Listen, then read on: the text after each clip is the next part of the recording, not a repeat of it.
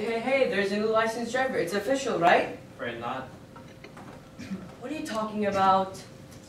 It's not official. I'm not licensed. I didn't even pass the stupid test. Are you kidding me? Does it look like I'm kidding? I didn't pass, okay? Don't make such a big deal about it. Okay. I mean, how did it go? I mean, what'd you do wrong? The guy was a big jerk, you know. He had infamy before I even started the car. I think that guy gets off flunking people. So because the guy was a jerk, he got flunked? Well, because the guy was such a jerk, kind of made me nervous, and I like drove straight through a stop sign. And that's like supposed to be like an automatic failure or something. Big deal. At least I didn't run into anything. Well, I'm sorry, Brian. I know you're looking forward to getting your license. Just take it again, just with a different driving instructor, and make sure to stop when you're supposed to.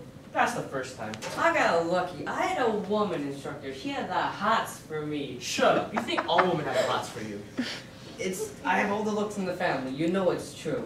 Speaking of women. Yeah, you need some lessons in that department? What I need is a license to drive. To pick up Becky for a date. Becky? You have a date? Whoa, look who's moving up in the world. Who's Becky? She's this girl that agreed to go out with me because she thought I could drive. Oh, you got a problem. Can you help? What do you want me to do? Drive you on your date? That's not cool, bro. I really want this girl to like me. And I don't want to bluff. What am I supposed to do? Take the bus? I thought I had my license before Friday night, and Mom agreed to give me the car if I passed.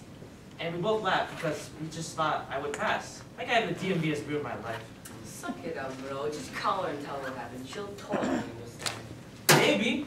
But she'll also cancel. She made this big deal about how she hates being driven around and can't wait to get her license. And she hates guys who can't drive. Bro, okay. If Becky won't go with a guy, oh wait, no. Sounds like a real catch. Kind of high maintenance, right? You said it, bro. If Becky doesn't want to go out with you because you flunked your driving test, is she really the right person for you? I didn't inherit your looks, remember? So when a girl finally asks to go out, says yes to going out with me, I think I should take the chance. What do you want me to do? Give me your car. You're insane! Come on! I know how to drive. I'm a good driver. It's perfectly safe to get in the car with me. All I need is a car. Just go pick up Becky, go to the movies, and come home. See, it's not even a lot of driving on. All surface streets. You'll never get away with it. I will, if you help me. Mom and Dad will never find out if you don't tell them.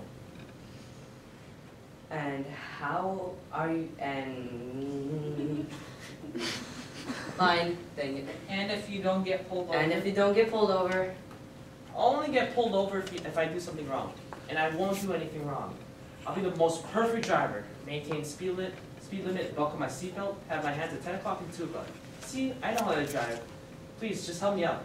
Do this for me once, bro. That's what brothers are for. Here comes the guilt trip. Okay. Well, what if one day you're driving and you get into an accident? We'll both be screwed. Nothing's gonna happen.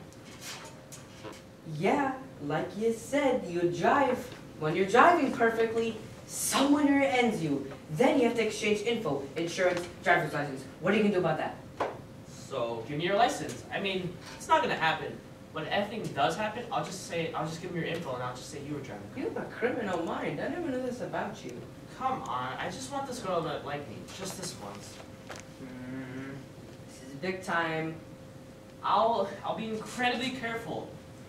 Nothing's gonna happen, and if anything does happen, I'll take full responsibility for it.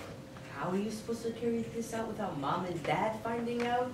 Okay, so you park the car down the block. I say I'm gonna go study at Eddie's, and you say you're going out. They never ask where you're going out anywhere anyway.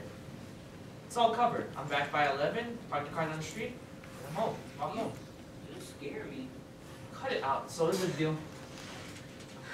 It must be crazy, but if anything happens, anything, I'll kill you so hard.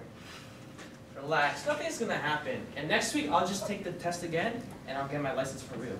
I hope so. Have faith, bro. Oh, I will. I'll be praying all night long. See.